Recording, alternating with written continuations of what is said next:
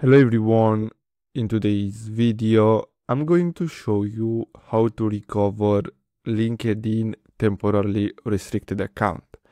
So in order to recover it, we're gonna have to contact the support team. So simply open a browser and search for LinkedIn support, and then we're gonna have to click on this option here. After that, we're gonna get redirected to this page, and then here what we're gonna have to do is simply click on this link.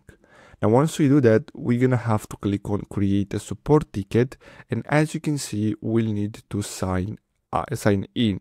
So you just have to create a new account and then simply create that support ticket, and then simply tell them that you want to recover your old account.